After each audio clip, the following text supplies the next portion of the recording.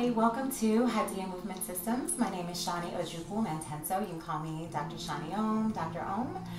Thank you so much for joining me for a Hadiya Yoga session. Today, we're going to do things a little bit differently. It's a special day because it's a special month. It's Black History Month, and we're going to celebrate with some fundamentals for freedom, and I call them Freedom 15. So we're going to go through different postures, and instead of taking them as a flow, we're going to take them as individual, particular Hatha Yoga postures that are, they touch the whole body, they touch the whole soma, system, being, and all of that. So we'll go through those together. I'm so happy that you're here. All you need is your sticky mat. You may want or need a block or a brick. And I'm just propped up on a bolster today, but that's not necessary for you. But if you want to use a towel or a sweatshirt or something like that, a blanket, and roll it up under your hips to raise your hips above your knees, or to use as a prop later. But we'll take these 15 fundamental postures for freedom, for liberation, and all of that wonderful stuff together. Okay, so I'm just sitting here in a Sukhasana, an easy pose, just to attune to our bodies, to ourselves, to the space, and to this moment. You can soften or close the eyes if you wish. Place your hands in your lap, on your thighs or your knees, anything that you would like, but just a moment to soften, to quiet, to still, making sure that your spine is stacked on itself, one vertebra atop the other. You can lower the chin a little bit to elongate that cervical spine, the back of the neck there. Very helpful for a nice natural breath, but also if you want to pay attention to your breathing, your pranayama, your inhale and exhale. Traditionally with the mouth closed, and finding that space in the back of the throat is called Ujjayi breathing. You kind of sound like an ocean wave back there. So it's an audible sound if you would like to assume that kind of breath once we get started with our asana. But taking a moment of stillness, of quietude, bringing our brains into our bodies. Just a couple of more moments here. Just ring the Tibetan singing bowl for attunement, for resonance. We are alert, alive, present, and free.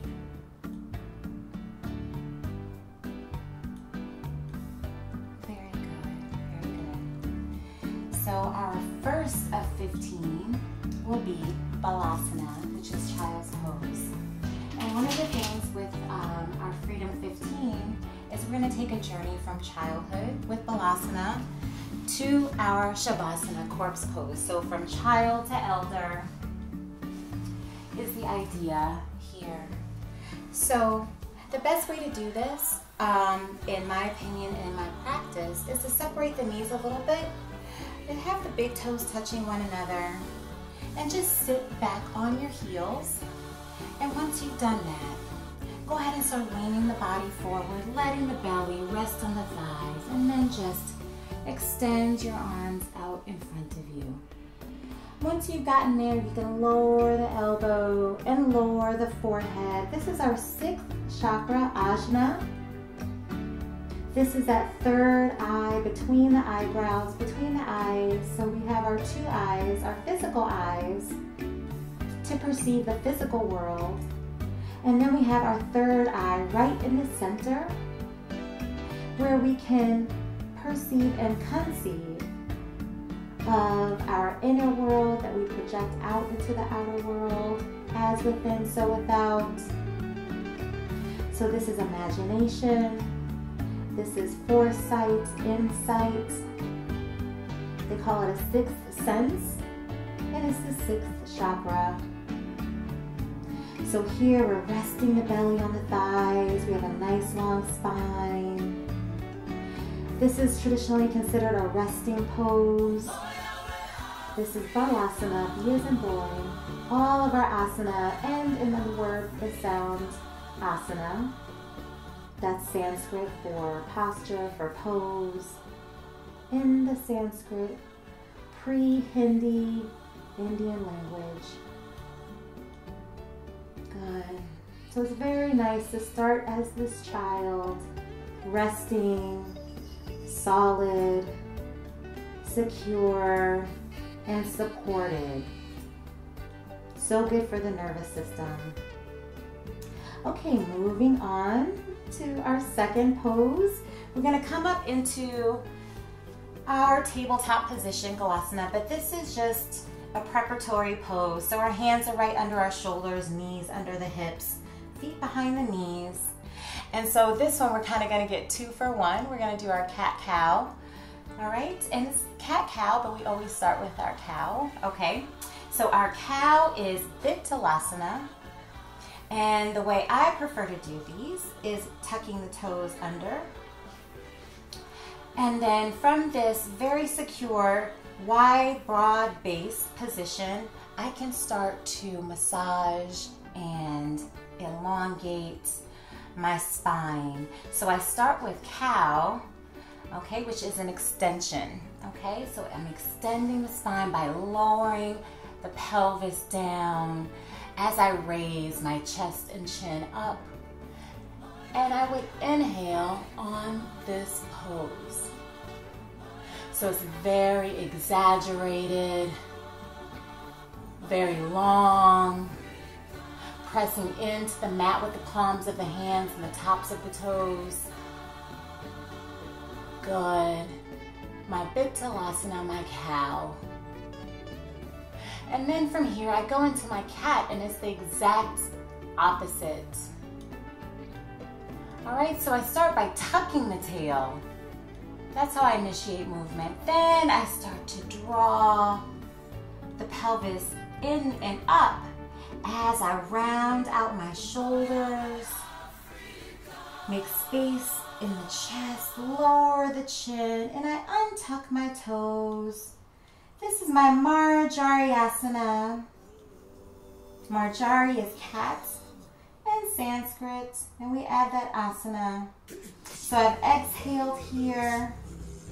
I'm pressing into the mat, still with the palms of the hands, but now with the tops of the feet.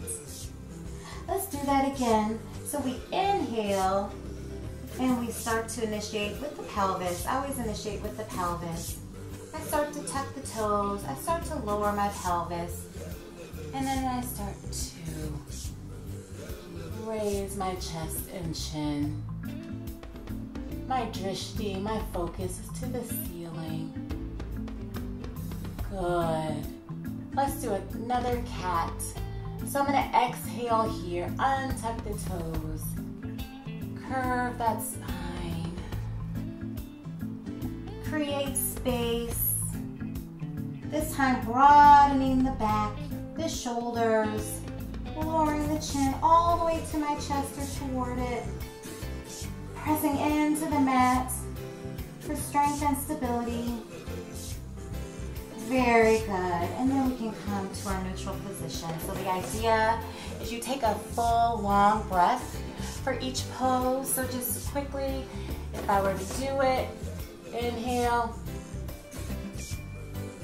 and exhale. Inhale, Vithalasana, cow. And exhale, Marjariyasana, cat. So starting with that cow, and then you can go take as many repetitions of that back and forth as you wish. So now we're going to go on to our third movement. We're going to go into Cobra or Bhujangasana. So go ahead and send the knees back a little bit. And all of these poses can be done in a flow. So as smooth a transition as you can manage, as you would like. The idea is to bring the poses together into kind of like a smooth dance in a way, a nice adagio dance. So And that just means, you know, slow in ballet. So for Bhujangasana, my hands, so I've already come all the way prone to the floor, right? So my belly, thighs, everything. My hands are back here, right under my shoulders, okay? My elbows are into my body.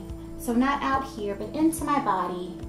And I'm gonna use my tricep muscles and my intention. Always the intention comes first, right? And I'm gonna push my torso up. So the idea here is to keep the thighs on the floor, keep the legs together, and I'm not sunk in here, okay? So using that strength, this is definitely an active pose. And if it's a little much, you can do a low cobra, a low Bhujangasana. And this is nice. So this is a practice. These are intentions. These are invitations. So we're at our third pose. Hands are here, elbows are here. This is a lower cobra. And this is just a deeper kind of iteration of the pose. And it'll vary from day to day, practice session to practice session. Good. Breathing in and breathing out with your Bhujangasana. And then we can lower to the mat when we're ready. Very nice. Good, good, good, good. So now we're going to deepen that extension of the spine even further with our fourth pose. This is Dhanurasana. So let's lower the chin, place the forehead back on the mat as we did with our first pose. We're going to let our arms come down behind us. So Dhanurasana is bow pose, okay? So we're making the shape of a bow. So all of these when you're warmed up and everything. So we're going to bring the foot into the hands.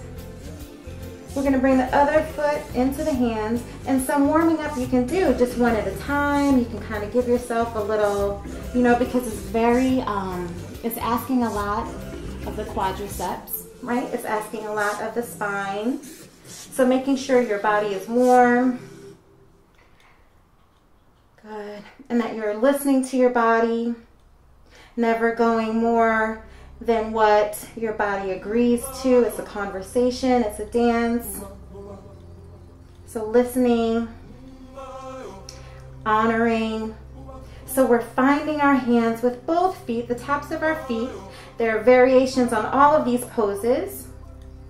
The idea though is that we're going to open our body up, okay?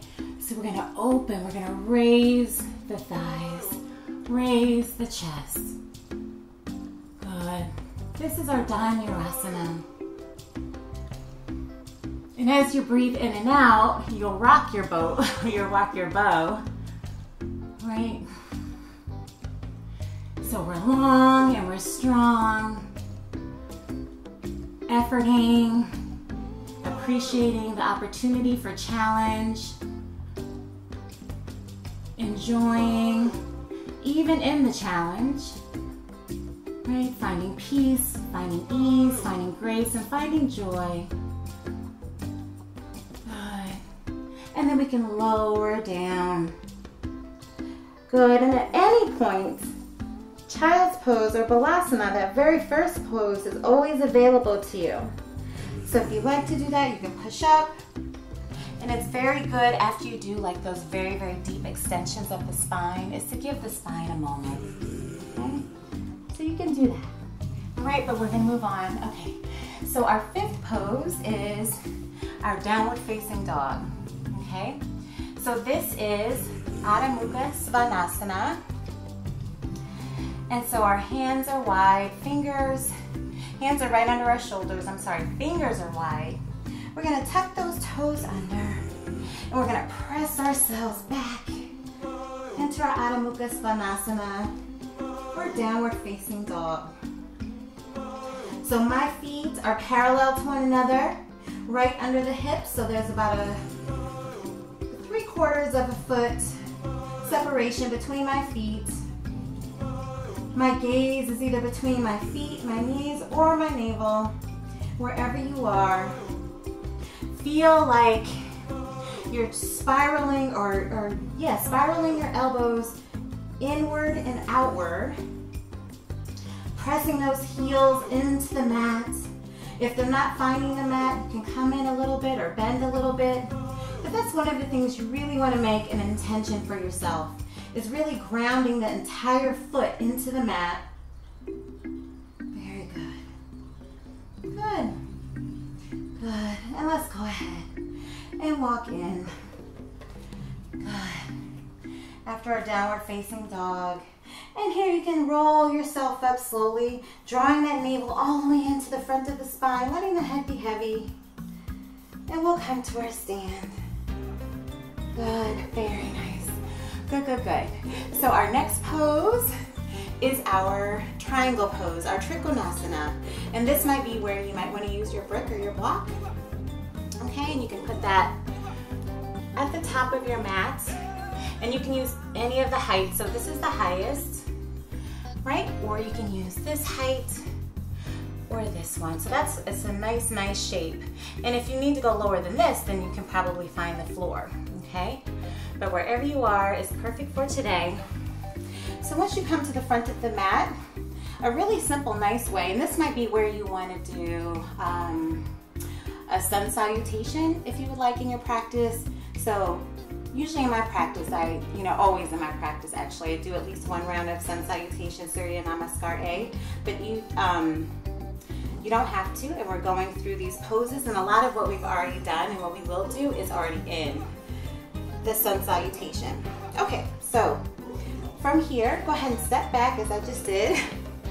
Okay, and so you want about definitely beyond hip width, but not terribly wide, not too wide. And you want that back foot turned in ever so slightly, okay? The back toes, okay? And then the front toes are straight ahead, okay? And that's where you want to line up that front arm. And then you can check out your back arm. So the arms are parallel to the floor, and one right in front of your face, and one right behind your head. Okay, so you're nice and tall. Going into your Trikonasana, you're going to start by leaning forward. So extending that arm forward as you send that hip backward. And then you start to tilt yourself downward. So I'm going to find Yogi Toe Lock. That's my first and middle fingers, index and middle fingers around my big toe. You can place your hand on the floor, or remember that your block is here. You can place your block here. Okay, whatever you would like, wherever you are. Go ahead from here and take that drishti up to your right thumb.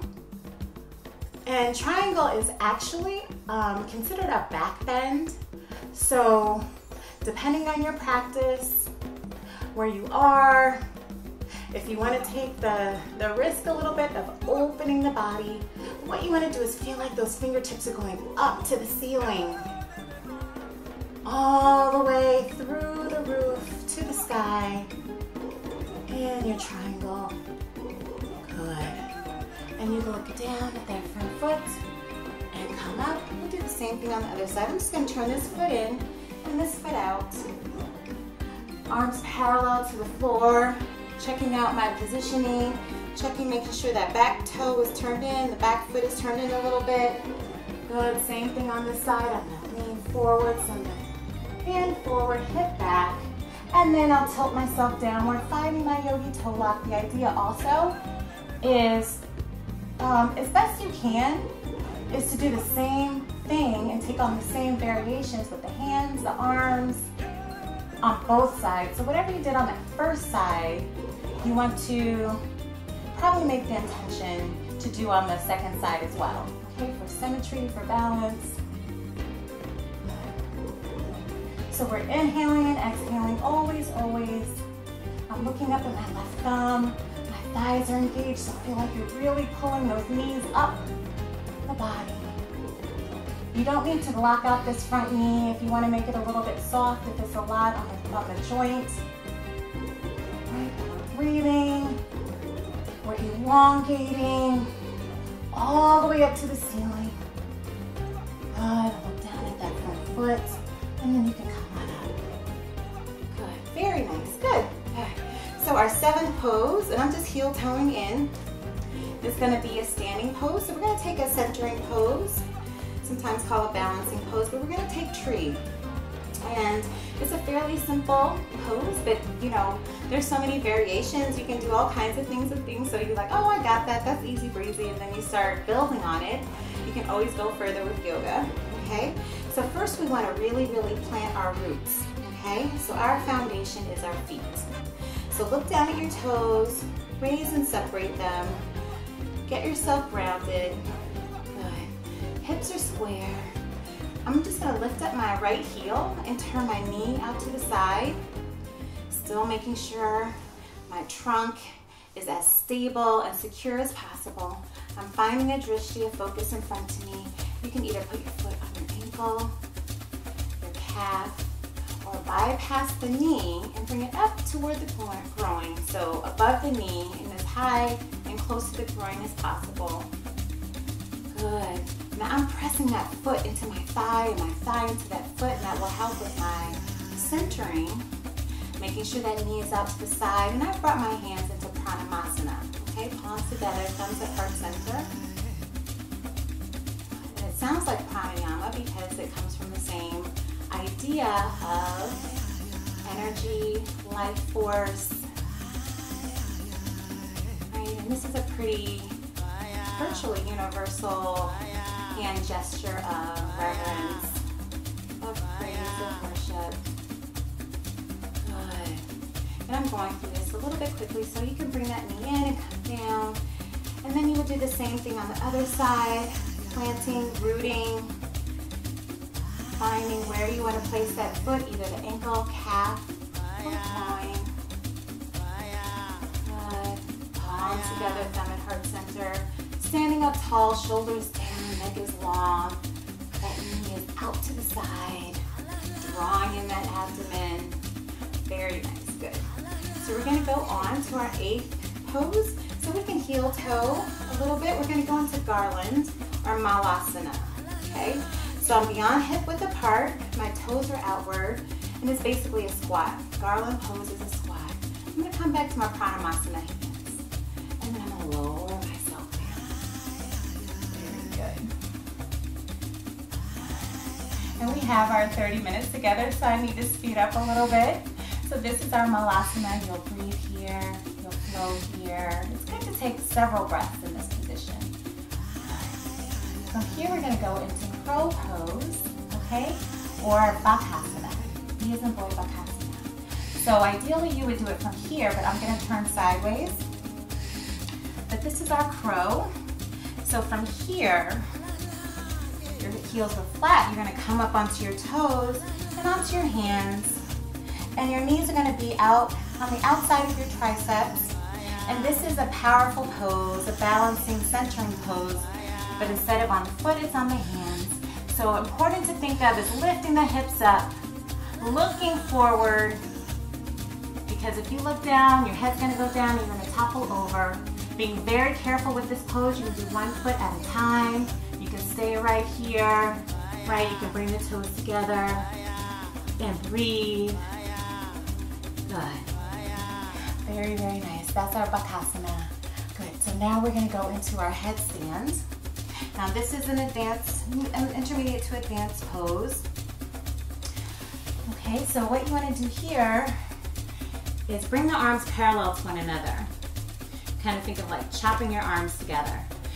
Important is making a basket for your head, so you can interlace the fingers and create a basket for the back of your head. Elbows are in.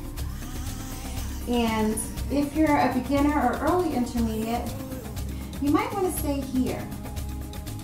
You can bring the knees closer to your face. You can start to pick up the knees, maybe one knee at a time.